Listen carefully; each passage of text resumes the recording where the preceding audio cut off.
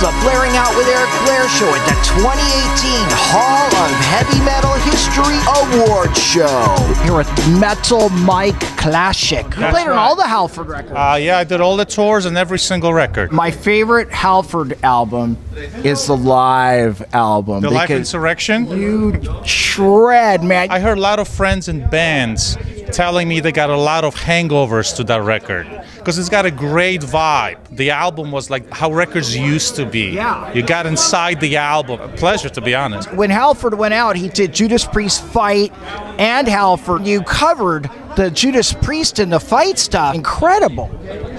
Yes, well, I think it was important for the band to pay correct homage to the songs that people love, and as a fan, I love to hear. I don't like to see a guitar player go up and wank on a solo. Like, you don't paint over a Mona Lisa in my eyes, right? Yeah. You don't always have to reproduce it, but you have to know what the painting is. So, and I think it calls you more as a musician to be able to reproduce work versus always be like, this is what I'm going to do. It's a different type of skill set. So, and we also wanted to make Rob proud. What was the attitude in the band when you realized that Halford was going to be turning to the Mighty Priest? Well, you know, it was twofold. It was like in my heart, it was 50-50 because I love Rob and I want Rob to be happy as an artist, as a person. And I know how much Priest means to Rob. So that part of me, of course, I wanted him to follow his heart. You know, that's bigger than the music. But on the other side, you know, I felt like I was losing a family member, you know, because I love Rob. But that is the metal fate. And overall, Rob being happy is more important than making a record. What did you learn from working with Rob Halford? That heavy metal is a working man's music sometimes, and it's something that brings you back to your working roots. It doesn't mean that anybody that listens to heavy metal is a blue-collar worker, because that's not true necessarily for everybody. But Rob always instilled a work ethic that was not in a way that was very, you know, no pun intended, crab the whip and get to work. It was like being in the presence of the metal god. You knew what was need to be done. So it was the silent power that Rob possesses, which is the ultimate power, I think, for somebody.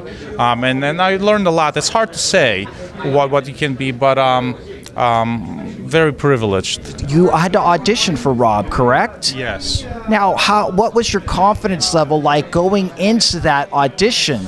Well, when a quick story is that there was a very small thing on the internet, and Rob was just coming out of the record with Trent Reznor, the Two Voyeurs record, right?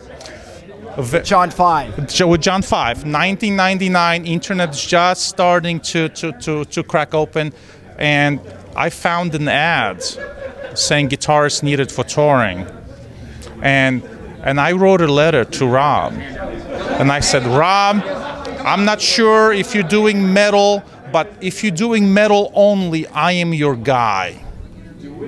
And I signed it.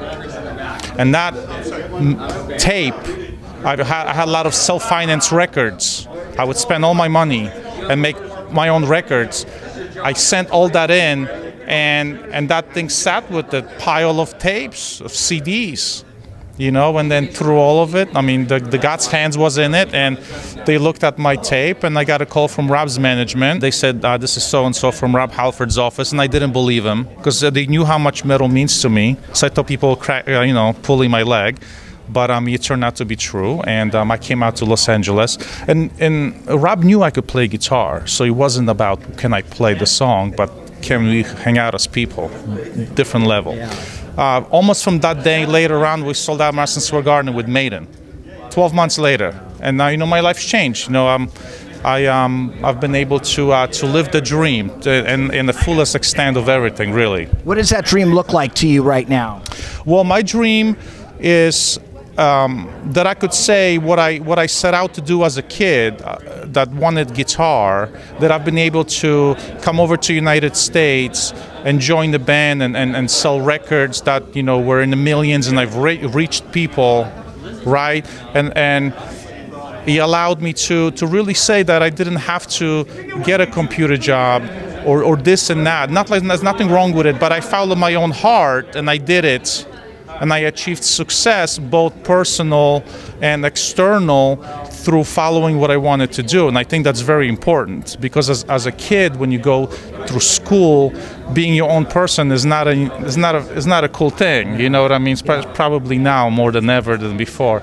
So that was me in a circle, and now I don't want to say I'm going outside the circle, but I'm beginning to look outside of it, and I decided to teach younger players to carry the torch for the next generations, right? So I'm no longer always in the middle of it. I also look on the other side, and I have a academy called Metal Heroes Academy, where I have camps with people flying in from all over the United States, and I teach them heavy metal. We do concerts for their parents, and I set them up, you know, to carry the torch. Do you ever feel in competition with any of these kids?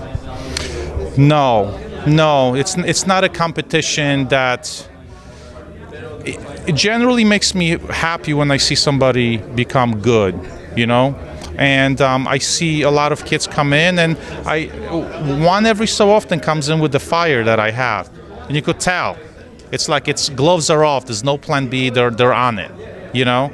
I love that. Are you also teaching these kids, like you said, it's not just being able to play, it's about getting along with people? That is a big part of it. Oh yeah. The way I teach, I said, music is bigger than the notes on the guitar. You know, it's the notes are there to express things, but I teach them how to connect on a deeper level versus just being a guitar shredder.